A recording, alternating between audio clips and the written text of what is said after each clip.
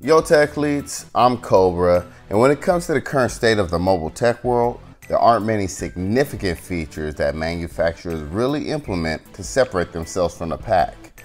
The elimination of the notch is one of those problems that aren't really problems that some of these companies have been working on with the addition of cutouts and the pop-up selfie camera. Asus uses this idea of the peekaboo selfie camera and takes it to the next level. If you're only using one camera at a time, then you might as well use the best camera on the phone, right? The Zenfone 6 flips its 48 megapixel rear camera to the front for your highest quality selfie or vlogging needs. Now this isn't the only reason to get this phone, but it may be the primary one. We'll come back to the camera in a few. Holding this phone is like shaking a hand of the T800 from 1984's The Terminator, even down to Asus's traditional Skynet-like font. This phone is big, heavy, cold, functional, and industrial like a tank. The Terminator similarities stop in the durability department. It adopts the trendy but breakable glass back with a hopefully not soon to be obsolete rear fingerprint scanner. There's no water or dust resistance. And of course, the ever concerning mechanical components that enable that standout flip function. My hand has unintentionally obstructed the rotation of the camera on more than one occasion, which has led to it stopping in place, which requires manual closure. I've had a few camera cannot operate properly warnings since then, but nothing a few presses of the on-screen flip button can't fix. Yeah, this is something that I'm definitely worried about down the line. It does have a smart button that is semi-customizable, which I use to open the camera, as a shutter key, double click it for the flashlight, and as a way to quickly take screenshots by a long press. I'll take limited functionality over a dedicated smart key any day. The Z6, which it is known by in some markets, also has stereo speakers that can get loud but lacks true depth and richness. It has an outdoor mode that significantly increases the volume, but it's at the expense of sound quality yet again.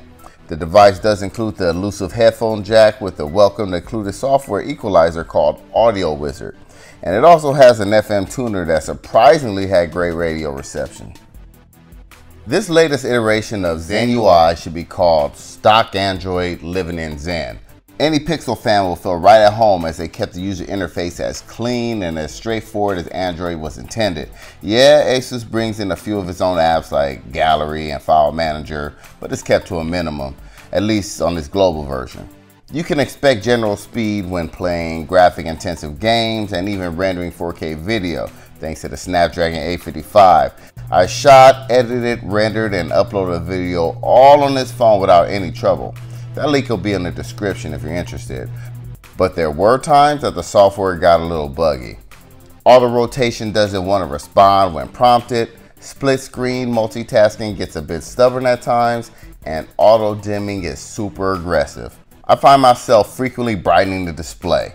Sorry for the constant personification of the Z6, but I can't shake that Terminator reference. Since we're talking about the display, it's big, beautiful, minimally bezeled, 6.4 1080p LCD. Now, say what you want about LCD versus AMOLED, but I'll tell you what, this screen rivals the critically praised best of them. I strongly stand behind OLED having the best picture and motion quality when it comes to televisions. But after placing this phone directly next to another, more expensive device, I can barely tell the difference, if any at all. Alright, I know you're all so curious about this circus act of a camera.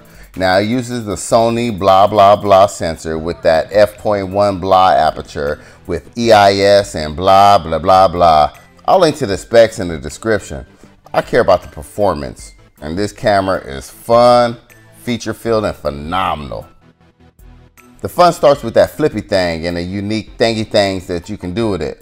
The Samsung A80 has a similar action, but Asus tries to highlight that party trick with style.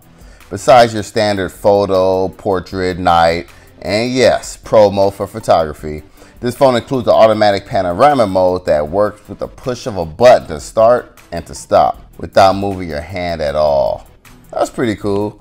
You could also take a picture with the camera in any position, but I haven't found a practical use for that besides taking like spy photos of Big Head. But the fun doesn't stop with photos. In addition to unlimited 4K 60, videos are enhanced with time-lapse, slow-mo that can shoot 720 at 480 frames per second to 1080 at 240, and a motion traction mode that isn't perfect. It makes a slight buzzing sound, but with the right application can be very effective. I can't think of another phone that offers a feature like this. If you can, let me know in the comments. Now, having such a robust set of camera options wouldn't be worth a thing if the camera itself was basura, or in other words, trash.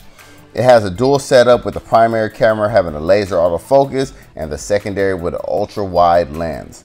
Now, I love the picture and video quality the Z6 produces and is very comparable to similarly priced Google Pixel 3a. As I tested the Pixel, I brought the Z6 along for the ride to go shot for shot, and the results were pleasing. But where this phone obviously stands out is its strength in the front-facing department. Where most phones have less impressive selfie performance, this phone uses its powerful rear camera to put in that double duty work. Now the photographer and anyone else in the frame can see where and how they look before snapping the shot. I mean, this is absolutely brilliant to me.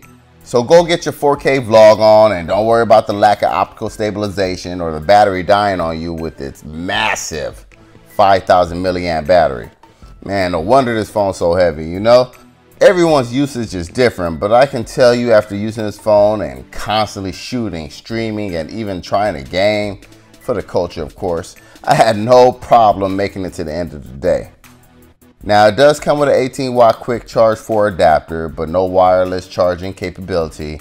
Now it helps that I didn't have to charge it very often, but I do love the convenience of Qi charging. It also comes with a clear case and a wired set of headphones, and best of all, it comes with a $499 price tag. You get a whole lot for that price, especially when you think long and hard about what you really need and want in a phone. The Asus Zenfone 6 is far from perfect, but if you're looking for something fun, quality, relatively lower price, and finally different in the mobile space, then you might want to take a look at this one. Hey, don't forget, Cobra told you. Hey, thanks for watching.